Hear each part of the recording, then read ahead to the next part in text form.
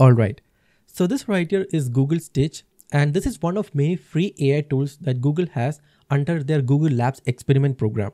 So if you head over to labs.google, you'll be able to find well over 30 plus free AI tools that you can instantly start using for free without paying anything. And Stitch is one such tool that you can use completely for free without any limits.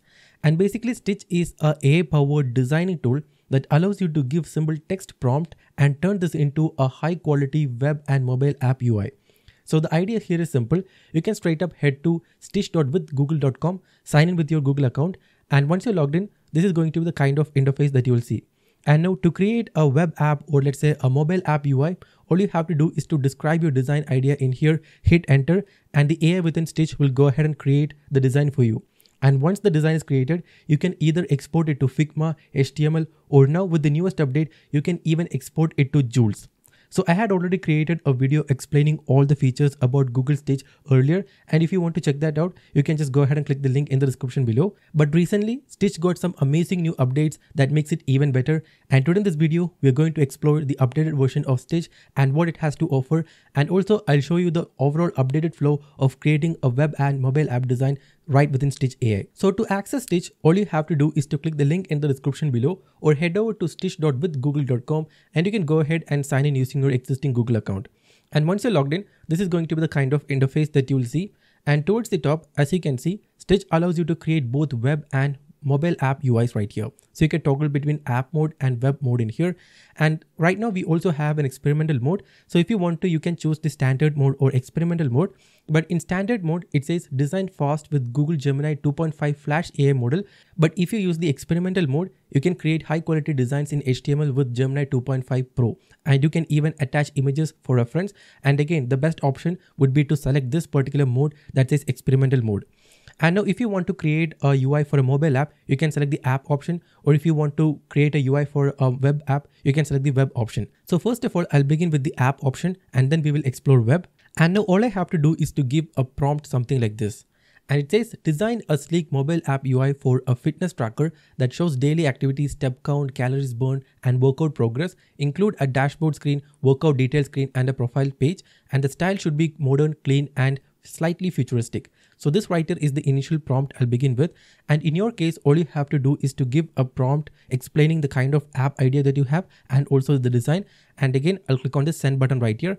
And before that, if you want to attach any images for reference, you can click on this plus button right here and you can add sketch, mockup, or any visual inspiration for that matter. Now I'll click on the send button right here. So there you go. It says to design a comprehensive fitness tracking app, I can create the following screens for you. So here we have the dashboard screen, workout detail screen, and profile page. And this is exactly the screens that I asked in the first place in the first prompt that I gave. And okay, all of that looks good. And again, if you want to edit or let's say modify it, you can go ahead and give further prompts. But for the time being, it all looks good. So I'll go ahead and click on this particular button that says yes, create all of them. And now Stitch will get to work. All right, so there you go. As you can see, 3 screens are ready and we asked the AI to create 3 screens, that is dashboard, workout detail, and user profile screens for a fitness tracker app. And this right here is the screens that the AI has designed. And to be honest, it actually looks good, right? Okay, here we have all these names, images, map interface, charts, cards, options. Okay, all of that looks good. And now this is where things get interesting. So we just went ahead and gave a prompt and here we have the output, right? But the real thing here is that you now can further go ahead and make changes to the design however you want to. And one of my favorite features of the newest version of Stitch has to be the ability to annotate and edit anything within this particular page. For example, if you hover over any of these screens, towards the top, you will find a couple of options. So first of all, we have annotate to edit. Then we have the option to adjust the color theme. We can create multiple variations of the same. And you also have the option to regenerate, download, export to Jules, and even view the code. My personal favorite is this option right here that says annotate to edit. And again, if you closely take a look at the first image right here, as you can see here, we have some issues, right? So this calories option right here is overlapping with this ring interface right here. And we want to fix that. Or let's say you want to make some kind of changes. Well, what I'll do is I'll simply go ahead and annotate it just like this. And now it says describe your change. And now all you have to do is to just explain what kind of change you want to make. So in this case, I'll say I don't want this calories word right here to overlap this ring. And also maybe we'll go ahead and ask the AI to sort of design it in a different way. So I can give a prompt something like this. Right now the word calories is overlapping the ring and it doesn't look good. So can you please switch up and create a different interface for this card right here? Okay, a basic prompt. And after that, towards the top, you will find a button that says apply. And now all I have to do is to click on apply. And there you go. As soon as I click on the send button, the message is sent, and within seconds, Stitch will make whatever changes that you asked for. And by the time Stitch comes up with the new design, let me quickly take a second to talk about our sponsors for today's video, Omnisend. If you are into e-commerce marketing, then you might already know how important email marketing is. In fact, for every single dollar you spend, with Omnisend, you get around $68 in return, and that's a staggering 6700% ROI.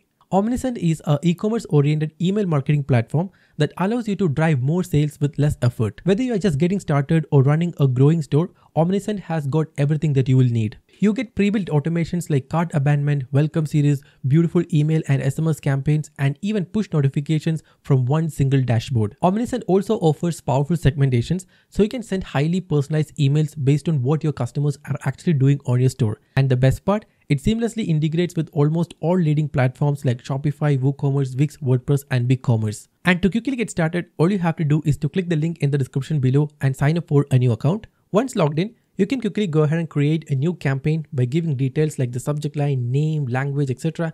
And you can even let AI write everything for you. Yes, Omnisend even comes with AI integration too. Next up, select a template that you would like to use and customize it using Omnisend's intuitive editor. And once done, you can make the campaign live in just a single click. And here's my favorite feature, automation workflow. If you move to the automation tab, you'll be able to create workflows for abandoned cart or checkout, order confirmation, order follow-up, product reviews, etc. And not just these, you can even configure Omnisend for sending SMS and push notifications as well. So indeed, it is an all-in-one platform. So definitely make sure to check out Omnisend using the link in the description below. Alright, so it says edited screens are ready, and if I scroll down, here we have the updated version. And there you go, this right here is a different layout. In a similar fashion, you could go ahead and select any of these screens and then pull up the annotate tool, and then you can go ahead and annotate any particular part within this design right here and ask the AI to make any sort of changes, and the AI within Stitch will do it for you. And next up, let's just say you want to switch up, let's say the color scheme. Well, you can click on this option that says adjust theme, and towards the right side, you'll be able to find a bunch of different options that you can use to change the color scheme. For example, if you want to switch between light mode and dark mode, you can change that. You can change the primary color, and you can even add a custom color if you want to. For example, let's say, okay, let's try this blue color. You can adjust the corner radius, you can adjust the font, and even set a custom color as well. So in this case, I'll keep it as, let's say, man drop, and now I can click on apply theme. So the updation is in progress. Let's wait for it. There you go. The font is updated and also the color scheme is updated as well. Okay. So if you want to change the color scheme in just a single click, you can do that. And next step, for example, I can select this third screen right here, and I'll click on this option right here that says generate multiple option. And now as soon as I click on the same, it opens up this side panel, and for the time being, I'll keep it as 3. Creative range, I'll just put YOLO. Why not, right? And if you have any custom instructions, you can enter them in here. And aspects to vary. Okay. I just want to vary the color scheme, image, text content, and let's also vary the layout. And now I'll click on generate variants, and within seconds the AI will go ahead and create 3 variations of this particular screen right here, and you can go ahead and select and pick the best one. Okay, so let's just wait for it. Alright, so here we have the updated 3 variants of the user profile screen. So this right here is the original screen. Okay, so this right here is the original one, and I can scroll down, and this right here is like 3 variations of the screen that the AI has created. So for the first one, we have like a cyberpunk kind of like a UI design, and the second and third are a bit minimal and has light and dark mode. Okay. And in a similar fashion, if you want to create variations for any design that the AI has created, you can just go ahead and click on this particular option and create variations. And now my personal favorite feature of the newest version of Stitch is hidden in this 3 dots icon right here. And as you can see, here we have a couple of options like regenerate, download, export to Jules, and even view code. So if you click on this view code option, you'll be able to find the code responsible for that particular design. And if you want to copy it, you can simply go ahead and copy the code. And if you want to, you can just open, let's say, any other AI code editors like Cursor or Lovable and get going. You can use this design in whatever app you're building on other platform. Or if you want to copy and paste this design directly into Figma, you can click on this particular button right here. But since we selected the experimental mode, Figma copy option is not available. So if you want to copy the design to Figma, then you'll have to stick with standard mode, by the way. And now, as I mentioned earlier, my personal favorite feature is this option right here that says export to Jules. And now what happens is that when you click on this export to Jules option right here, you will get a couple of options. First of all, we have the Jules option. That is, you can select the repository and directly, let's say, push the project into Jules and open it up in there. Or if you want to, you can also download the project as a zip file. So to showcase this functionality, what I'll do is I'll go ahead and create a new project. This time around, I'll select the web option. I'll put it in experimental mode and I'll go ahead and give a prompt. Create a sleek looking UI for an audio transcription website with some futuristic and modern design elements. Okay, and now I'll click on the send button right here. So basically I have already connected a audio transcription app to Jules, so it will be easy for me to sort of demonstrate the same. So anyways, let's wait for the AI to come up with the initial version of the design. Alright, so there you go. This right here is the design for the audio transcription app. And now if you want to, let's say, add any custom images, you have options for that. For example, you can click on this particular button that says add image to canvas, and I'll select a random image and add the same. And now as soon as you drop that, you'll find that image added to your canvas in here. And if you want to, you can resize it and move it around and do all sort of stuff. And now the thing is that as soon as you select this particular image, the same will get added to the context of AI. And as you can see, the same is selected in here. And if you want to, you can go ahead and give a prompt asking the AI to incorporate this image into whatever design that you already have. Well, the AI will do it for you. So I just wanted to show that. And again, if you want to, you can change the background color where you're working as well, like your workspace. So you have options for that too. And now our goal is to drop this project into Jules. Well, I'll click on this three dots icon right here and click on this option that says export to Jules. And now I'll select the Jules option and I'll select the repository. And if you're unable to find this option right here, well, all you have to do is to head over to jules.google and you click on this option that says try Jules. And then you have to click on this particular button and link your GitHub repo. And after you select a repo, you will find that in here. And again, if you want to find a detailed video about Google Jules, I have already posted the same and I'll make sure to link that in the I button and link in description below. So I can head back, and after you add like a project in here, like after you link your GitHub repo, you'll be able to find the same in this drop down menu right here.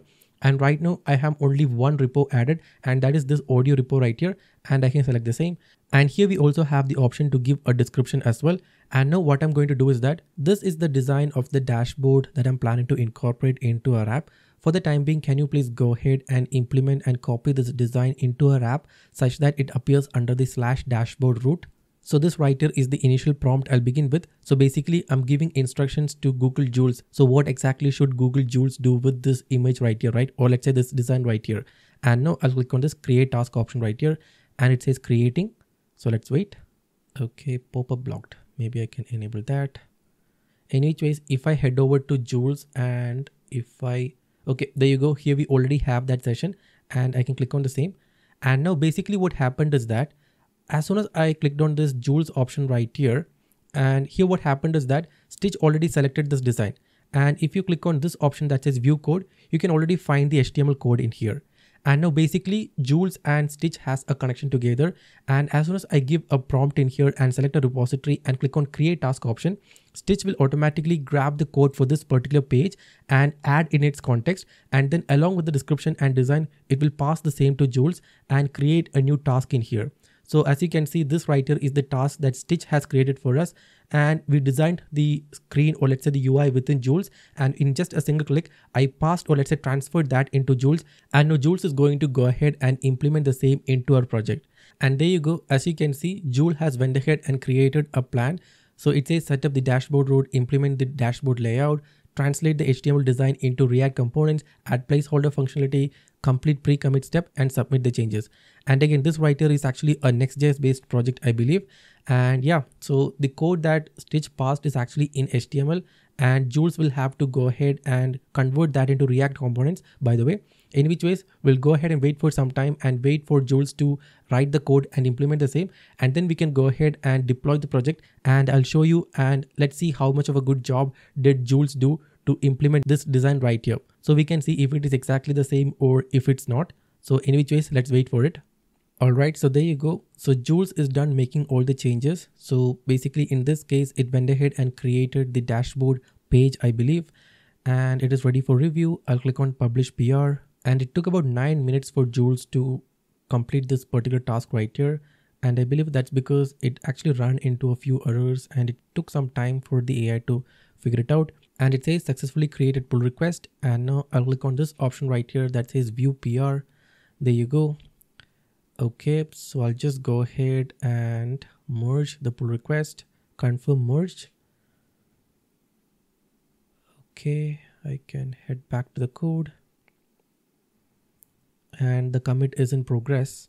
And I already have this project deployed on Vercel, in which ways I'll wait for a couple more seconds for the deployment to complete and then we can view a preview for the same. All right, so there you go. The deployment is successful and this right here is our official app. And if I head over to the dashboard route, all right, so this right here is what we have. We have an upload file button. So none of these are actually functional, by the way. So this right here is the UI. And for context, this right here is the UI that Stitch has designed. And to be honest, it is actually pixel perfect. So whatever I see in Stitch is exactly what I have in here. All right, so the Stitch and Jules integration actually works. So the idea here is that you can go ahead and create a design in Stitch and then import and send it to Jules, and Jules will go ahead and code the same and create a PR. You can review it, you can merge it, and you will already have it live. So basically, Stitch is your designing partner and Jules is your coding partner, and both of them together can do magics. And this is all I wanted to show you in today's video. And yeah, the newest version of Stitch comes with some cool new features allowing you to create multiple variations of design. You can go ahead and use the new experimental mode, download the code, send the design to code in Jules, and a lot more. And again, if you want to check out Stitch, all you have to do is to head over to stitch.withgoogle.com, sign up for a new account, and you can get started. And by the way, also make sure to check out Omniscient using the link in the description below. And now that's pretty much all I wanted to show you in today's video. So I hope you guys found this video useful. If yes, make sure to subscribe and I'll see you in the next one.